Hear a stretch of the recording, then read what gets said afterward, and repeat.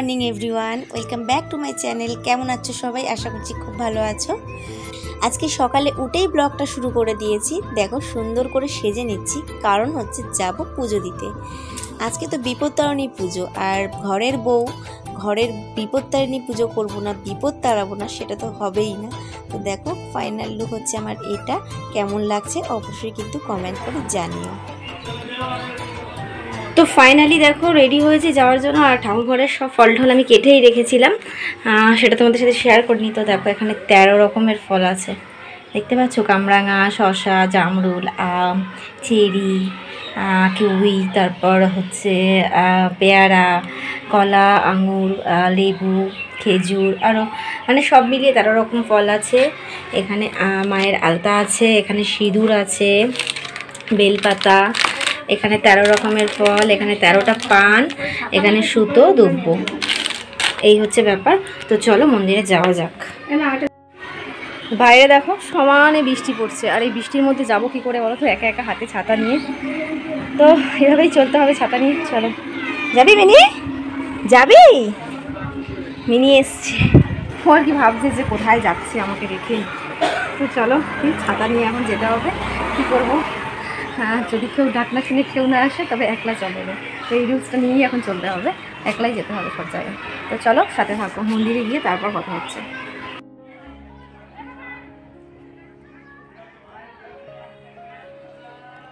তো এই হচ্ছে আমাদের কুপার্স কালীবাড়ির মন্দির, আর এটা আমার বাড়ি থেকে খুবই কাছে, মানে 5 মিনিট মতন লাগে হেঁটে আসতে।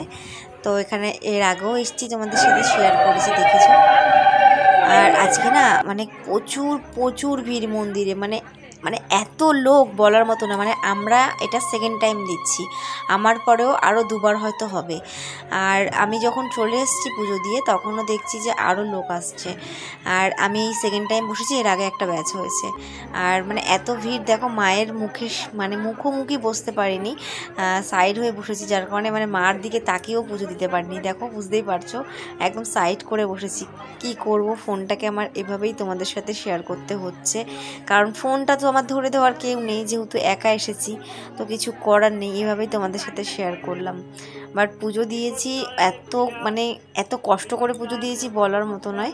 তো চলো ব্রত কথা শোনো। ভালো ভালো খাদ্যবস্তু, জামা কাপড় মুসিনিকে দিতেন।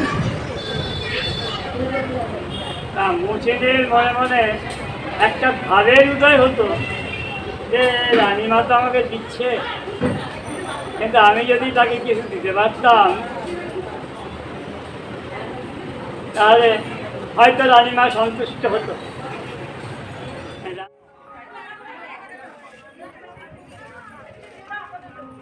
তো এই দেখো, এটা হচ্ছে আমাদের মন্দিরের মায়ের হচ্ছে অরিজিনাল রূপটা। মানে এটা তোমাদের সাথে আমি অনেকটা দূর থেকে শেয়ার করছি, একদম জুম ক্যামেরা করে। তো সেই জন্য এরকম অস্পষ্ট লাগছে, মানে সামনে গিয়ে করার তো সুযোগ পাইনি, সে কারণে। আসলে এত ভিড় মানে ভাবার মতো নয়। আসলে এতটা ভিড় হওয়ার কারণ হচ্ছে এবছর মানে যেহেতু একটাই ডেট পড়েছে, প্রত্যেক বছর তো 2টো ডেট পড়ে, তো ভাগ হয়ে যায়। সে কারণে কিছু মানুষ মানে একটা ডেটে করে, আর একটা ডেটে আর কিছু মানুষ করে। কিন্তু এবার যেহেতু একটাই পড়েছে, আমাবতী ছিল, সে কারণে মানে এত ভিড়, সবাই মানে একদিনে হুড়মুড় করে গায়ের মধ্যে পড়ছে, এরকম একটা অবস্থা। মানে ভীষণ একটা অস্বস্তিকর পরিবেশে আর কি পুজোটা দেওয়া হয়েছে। তবুও যাই হোক, মায়ের পুজো বলে কথা, মানে কষ্ট হলেও মানে মন অনেক শান্তি করে পুজো হয়েছে। আর পুজো দেওয়ার পর দেখো এখানে ওই মায়ের নামে যে মোমবাতি ধূপকাঠিগুলো আছে এখানে সবাই জ্বালাচ্ছিল। তো এখানে এগুলো আমি জ্বালিয়ে দিচ্ছিলাম, বাট অনেকটা ভয়ে ভয়ে, এই জন্য দেখো বারবার আমি মানে তাকাচ্ছিলাম। আসলে এখানে ফোনটা মানে হেলান দিয়ে রেখে তারপর আমি ভিডিও বানাচ্ছিলাম। আসলে বুঝতেই পারছো মানে এরকম একটা ওপেন পরিবেশ, মানে ফোনটা হট করে কেউ নিয়ে যেতেই পারে, এটার একটা ভয় লাগছিল। তো পুজো দিয়ে ফিরছি, আর আসার পথে এই যে দেখা হয়ে গেল আমার বান্ধবী, মানে দীপনের বন্ধুর আর কি ওয়াইফ। তো ওর সাথে দেখা হয়ে গেল। তো চলো একসাথেই যাওয়া যাবে বললাম, তো সেই জন্য একসাথেই আর কি ফেরা হচ্ছে। আর ওর সাথে আগে কথা হয়েছিল যাবে, তো ও আমাকে ফোন করে নিয়ে ভেবেছিলাম হয়তো ও করবে না উপোস, তো সেই জন্য আমার আর করা হয়নি। বোঝোই দুজনেরই তাড়াহুড়া, ওরও তাড়াহুড়া, আমারও তাড়াহুড়া, যার কারণে হয়নি। আর বৃষ্টির মধ্যে কীভাবে আসলাম দেখলেই তো। তো সেই জন্য যাই হোক, ভালোই হলো, দেখা হলো, অনেক রকম কথা হচ্ছে, গল্প হচ্ছে। তো গল্প করতে করতে যাচ্ছে, বাইরে বৃষ্টি পড়ছে, ছিটে ফোটা, তাও মানে ছাতা ছাড়াই একদম যাচ্ছি, পরে মাথা যন্ত্রণায় ভুগবো। আর যদি খুব জোরে বৃষ্টি পড়ে ওকে আজকে দেবো, বলবো আমাদের বাড়ি থেকে যাও। তো চলো সাথে থাকো। তো বাড়িতে আসলাম, এসে ওকে একটু শরবত করে দিলাম, দিয়ে শরবত খেয়েছে, আমরাও খেয়েছি, ওকে এগিয়ে দিয়ে আসলাম। আর এখন বসেছি, দেখো প্রসাদ দেবো আর কি সবাইকে, তো সেই জন্য বসলাম, প্রসাদ দিতে হবে সবাইকে। তো চলো সাথে থাকো, দেখতে থাকো।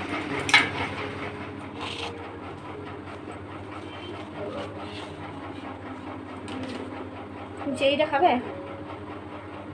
আমাদের অর্ধেক রেখো, তুমি অর্ধেক খেও।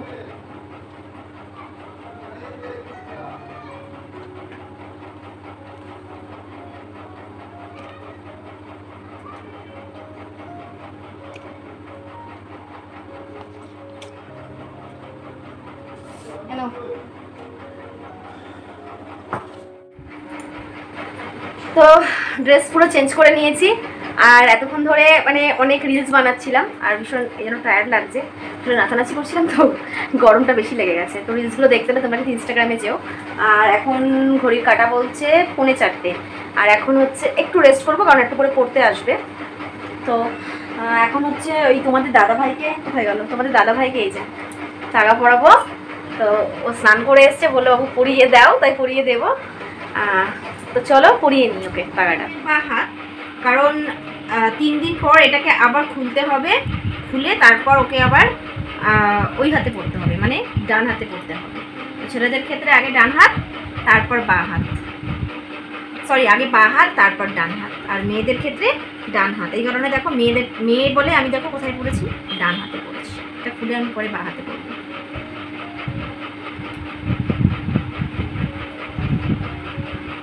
হালকা করে থাকা,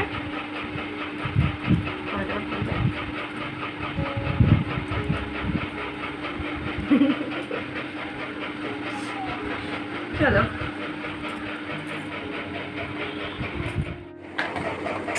তো গুড ইভিনিং সকলকে, এখন সন্ধে হয়ে গেছে আর 6টা বেজে গেছে। এখন তোমাদের সাথে শেয়ার করছি, এদের পড়া মোটামুটি কমপ্লিট হয়ে গেছে, সব পড়তে এসেছিলো। তখন কটা বাজে, 5টার সময় পড়তে এসেছিলো, আর এখন 6:30 বেজে গেছে। তো এদের পড়া কমপ্লিট, আর এদেরও পড়া মোটামুটি সবার কমপ্লিট, তাই তো? ছুটি তো এখন, সব ছুটি দেবো। আর এমনিতে আজকে একটু তাড়াতাড়ি ঝটপট করে পড়িয়ে দিয়েছি, বাট সব পড়িয়েছি, তাই তো? কোনো কিছু বাদ রাখিনি, সব পড়িয়েছি, কিন্তু তাড়াতাড়ি করে পড়িয়েছি। আসলে আমি জোশ নিয়ে তাড়াতাড়ি পড়িয়েছি, শরীরটা সাথ দিচ্ছে না, বুঝতেই পারছো। তো এর এখনও হয়নি, আর ওর হয়ে গেছে। খাতাগুলো দেখবো, একটু বাড়ির লেখা দেবো, ব্যাস হয়ে যাবে। তো চলো সাথে থাকো। আমার এখনও সুতো বাঁধতে হবে, জানো তো, সুতো বাঁধা হয়নি, মানে কি দাঁড়াও, একটার পর একটা মানে এই করে সুতো বাঁধা হয়নি। তো ওই ঝুড়িতে যে দেখি, ঝুড়িটা দেখাই, এরকম এই ঝুড়িতে কত সুতো রয়েছে, পান রয়েছে, এই সুতোগুলো সব বাঁধতে হবে আমাকে। এগুলো না বাঁধলে কেউ পড়তে পারবে না। তো এগুলোকে বাঁধবো, আর তারপর তো রাতে আছেই বিপত্তারিণী পুজোর যে নিয়ম, তোমরা তো সবাই জানো। 13টা লুচি খেতে হয়, যেহেতু 13টা ফল 13টা ফুল সব কিছু 13টা দিতে হয়, তো 13টা লুচিও খেতে হয়।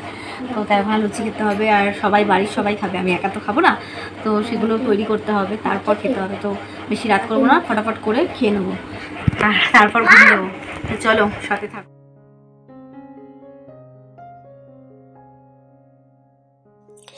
এখন সময় বলছে ঠিক 9:30, রাত্রি 9:30, আর এখন আমি নেমেছি লুচি বানাতে। ভেবেছিলাম যে আজকে তাড়াতাড়ি বানিয়ে খেয়ে শুয়ে পড়বো, কিন্তু ওই যে সেই প্রতিদিনের মতন টাইমই হয়ে গেল। সেই মানে 9:30 আগে আমি আসতেই পারলাম না। আসলে ব্যাপারটা হয়েছে, তোমাদের দাদাভাইকে বলেছিলাম যে সন্ধেবেলায় তাড়াতাড়ি সব কিছু নিয়ে আসবে, আমি তাড়াতাড়ি করে সব বানিয়ে ফেলবো। তোমাদের দাদাভাইকে দিয়ে কি বলবো, মানে কোনো রকম কাজই করানো যায় না। তো 7টা বেজে গেছে, তখন ওর অফিস মানে ডিউটি আর কি অফ হয়। তো ওকে বললাম কি যাও গিয়ে নিয়ে আসো। ওর সেই 7টার সময় বলা হয়েছে, ও গেল ঠিক 8:30টার সময়। তাও বাবা ফোন করেছে, তারপর বুঝতেই পারছো। তারপরে এখন 9:30 বাজে, এখন নিয়ে আসলো। আসলে আমাদের বাড়িতে ময়দাটা না সেভাবে খাওয়া হয় না, কারণ ময়দার অনেক ক্ষতিকারক দিক রয়েছে, সেগুলো তোমাদের সাথে পরে কখনো শেয়ার করব। ময়দাটা ঠিক আমাদের বাড়িতে সেরকমভাবে কেউ প্রেফার করে না, তাই আমাদের বাড়িতে সবসময় আটা দিয়েই রুটি খাওয়া হয়। রুটি বলো, পরোটা বলো, যাই হোক না কেন আমাদের কিন্তু আটারই খাওয়া হয়, ময়দাটা খুব কমই খাওয়া হয়। আর সেই জন্য আর কি ময়দা আনবে তারপর করব। এবার দোকান থেকে ময়দা আনা হয়েছে, বুঝতেই পারছো পোকা থাকতে পারে, সেজন্য এগুলোকে চেলে নিলাম। চেলে নিয়ে দেখো ময়দা আর আটা কিন্তু একসঙ্গে মিক্সড করব। মিক্স করে দেন লুচি বানাবো, আর সেটা তোমাদের সাথে আমি শেয়ার করছি। তোমরা দেখো, মানে পুরো পিওর ময়দা না খাওয়াটা উচিত নয়, তো ওর সঙ্গে যদি তোমরা একটুখানি আটা মিশিয়ে নাও না, লুচিটাও খুব সফট হবে আর মানে ক্ষতিটাও কম হবে। তো সেটাকে দেখো ভালো করে একদম ময়াম দিয়ে নিচ্ছি। ময়াম দিয়ে রেখে দেবো, প্রায় আধ ঘন্টা মতন রেখে দেবো। তারপর আবার ভালোভাবে মাখবো, মেখে দেন লুচিগুলো বানাবো। তো এইভাবে যদি লুচি করো না, দেখবে তোমাদেরও বেশ লুচিগুলো ভালো হবে। আর লুচি যদি নরম না হয় তো খেতে কিন্তু কোনো মজা লাগে না, সেটা তো জানোই। আর এটাই হচ্ছে ব্যাপার। আর লুচির সাথে ভেবেছিলাম যে আলুর দম করব, বেশ কষা কষা। বাট এখন মা বললো কি যে বাবা নাকি বলেছে ছোলার ডাল খাবে, তো ছোলার ডাল পাঠিয়ে দিয়েছে, তো ছোলার ডাল আর কি করা হবে। আর দেখো আমি লুচি বেলছি, মানে আগে না আমি লুচি বেলতে পারতামই না। লুচি বেলাটা আর রুটি বেলা, এটার পুরো ক্রেডিটটা কিন্তু আমার শাশুড়ি মায়ের। মানে উনি লুচি রুটি এগুলোতে একদম এক্সপার্ট, মানে খুব ভালো বানায়। আর আমি তো সেরকম একটা পারি না, এই জন্য অনেক সময় বকাও খাই, অনেক কিছু শুনতে হয়। ওনার মতন অত ভালো করে পারি না, বাট যেটুখানি শিখেছি ওনার থেকে শিখেছি, এই ক্রেডিটটা ওনাকে দিতেই হবে। আর এখন কিন্তু আমার লুচিও অনেকটা গোল হয় দেখো। মানে লুচিটা বেলতে না আমার খুব প্রবলেম হতো, বাট এখন আমি শিখে গেছি অনেকটা।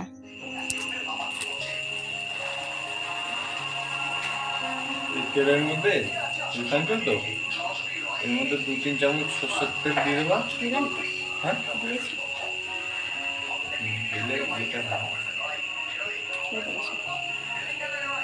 লুচি কতগুলো হয়েছে? অনেকগুলো হয়ে গেছে।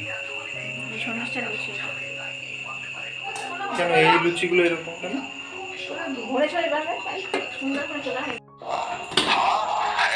এই দেখো আমার লুচি কিন্তু পুরো কমপ্লিট। আজকে এতগুলো লুচি খাবো। আর এখানে কটা লুচি আছে জানো তোমরা? আগে তোমাদের বললাম 13টা লুচি লাগবে, তো এখানে 13টা লুচি আছে। ছোট ছোট করে বেলা হচ্ছে, কিন্তু দেখো এগুলো মা ভেজেছে, কতটা সুন্দর দেখো, একদম মানে ফুলেছে, পুরো ফুলকো লুচি এটাকেই বলে। তোমাদের সাথে আমি শেয়ার করে দিলাম। দেখো আজকে কিন্তু এতগুলো আমি খাবো, এতগুলো লুচি আমি খাবো, বুঝতেই পারছো। তো আর হচ্ছে সবার জন্য হোক, তারপর কিভাবে খাই তোমাদের সাথে শেয়ার করবো। চলো, তো বসে পড়েছি রাতের ডিনারে। এই যে লুচি আর তার সাথে ছোলার ডাল, এই হচ্ছে রাতের মেনু। এখন খাবো এতগুলো লুচির সাথে ছোলার ডাল দিয়ে। আর ওইদিকে তোমাদের দাদা ভাই আর বাবা ওখানে বসে পড়েছে। তো যেহেতু 13টা লুচি খেতে পারবো কি পারবো না জানি না, কিন্তু নিবর্তনের কোষে এটা নিয়ম যে 13টা লুচি খেতেই হবে। তো সে কারণে সব কটা লুচি থেকে আমি কোনা ছিঁড়ে ছিঁড়ে খাবো।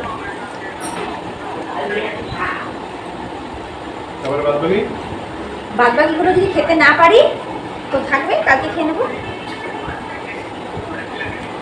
আর যদি পারি তো খেয়ে নেবো। এখন ডাল আর হবে না? আমি আমার এখানে ঢেলে দেখো বাটা আমার কাছে নাও, বাটা দাও একটু। আমাকে দিয়ে দাও। আচ্ছা এটা তোমার দাও একটু। দেখো আমার এখান থেকে নাও। নারকেল দিতে হয়।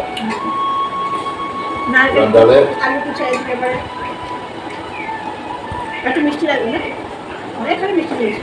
না না ঠিক আছে, অনেকখানি মিষ্টি দিয়েছি। আর লুচিতে ওই হিং দিতে এই 13টা লুচি এবারে 13টা লুচি আগে খাও, তারপর এগুলো বলে রাখবেন যে লুচিতে হিং দেবা। এইটাই দিতে পারো, তাই তো ভাবছি যে দিতে দিই নাই একটা। ছোলা ছাতু সাথে হিং দিতে। দেখো তোমাদের দিদিভাই সারাদিন উপোস করলো, 13খানা লুচি খেলো, পেটে জায়গাও ধরে বাবা। তারপরে এখন এই প্যান্ডি খাচ্ছে। এটা খেতেই হবে, এটা না খেলে হবে না। সারাদিন উপোস থাকার পর এই লুচিগুলো খেলাম, অলরেডি গলা মুখ জ্বালা। 13খানা লুচি খেয়েছে, ভাবতে পেরেছো? 13খানা। এটা আমাকে না খেতে হবে। এটা কি ছাড়িয়ে খাবো না? খেতেও পারে, ছাড়িয়ে খেয়ে নাও, খোলসটা খেও না।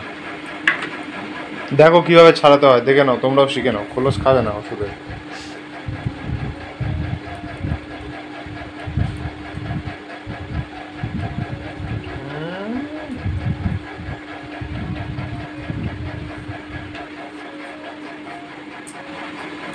হেভি টেস্ট না?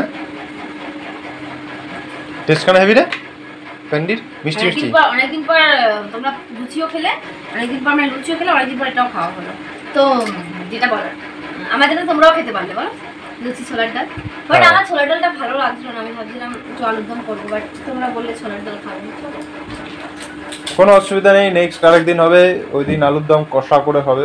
আলুর দম তো আবার নিরামিষ ভালো লাগে না, একটু তেল মশলা দিয়ে একটু সেভাবে করলে ভালো লাগে। বাট পাখা হাওয়াটা তো আসতে কেন বলো? পাখা হাওয়াটা জোরে দিতে হবে, পাখা হাওয়াটা আসতে রয়েছে তাই। যে এখন বিছানা করবো, বিছানা করে শুয়ে পড়বো, আর একটু শরীর ভালো লাগছে না। ঠিক আছে শুয়ে পড়ো তুমি, আমি একটু হাঁটাচলা করবো, আমি গান শুনছি একদিকে। দেখো এখন বিছনা ছাড়ছি, বুড়িদের মতন ঝাড়ছি, এটাও ক্যামেরা করছে। সত্যি তুমি তেরোখানা লুচি খেতে পারলে আগে সেটা বলো। তেরোখানা লুচি খেতে পারলাম না, তুমি দেখতেই পারলে সেটা। কি দেখেছো? খেতে পেরেছি কি পারিনি? বাপ রে বাপ, 13খানা লুচি খেয়েছে। জানো বন্ধুরা, তোমাদেরকে বলি, আমার ওই লুচির বাটি দেখে ও আগে এরকম রিয়াকশন দিচ্ছে, তুমি এতগুলো লুচি খাবা? তুমি খেতে পারো এতগুলো লুচি? কোথায় বউকে বলবে যে না না খাও খাও, তোমার খাওয়া দরকার আছে, সারাদিন কিচ্ছু খাওনি না, তাহলে 13খানা লুচি পারবে? কিরকম করে বলছে বাবা? 13খানা লুচি কম কথা না, কিন্তু কারা কারা খেতে পারো কমেন্ট করো। আমি কোনোবার কিন্তু 13খানা লুচি কমপ্লিট করতে পারি না, কিন্তু এবারে পারলাম। কেন জানো? লুচিগুলো সফট হয়েছে অনেকক্ষণ ধরে, মানে ময়াম দেওয়া ছিল, আর তারপরে খুব ভালো মতো আমি মেখেছি। আর তার থেকে বড় কথা কি বলতো, লুচিগুলো একদম ছোট ছোট হয়েছে। আমি প্রথমে বড় বড় করেছিলাম, মা বললো কি যে করার দরকার নেই, তুমি কটা লুচি খাবে? 6টা লুচি খেতে পারবে মিনিমাম। তো 6টা লুচির থেকে আমি তোমাকে 6টা লুচি থেকে 13টা লুচি করবো, তুমি তাহলে ভেবে নাও। তো সেরকম মাই আর কি লুচিগুলোর লেচিগুলো করে মাই আর কি ওই লুচিগুলোকে আমার ভেজে দিয়েছে, তোমাদের তো বললাম। তো দেখলাম যে খেয়ে ফেললাম, বাট খাওয়ার পরে কিন্তু এখনো পেটটা খালি আছে, জায়গা আছে, আমি আরো খেতে, মানে আরো 13খানা খেতে পারবো। 13খানা না খালেও আরো খেতে পারতাম, বাট খাবো না, কারণ খাওয়া যাবে না। নিয়ম যেহেতু 13টাই খেতে হবে। ভালো হয়েছে লুচিগুলো নষ্ট হলো না, মা ওটাই ভয় পাচ্ছিল।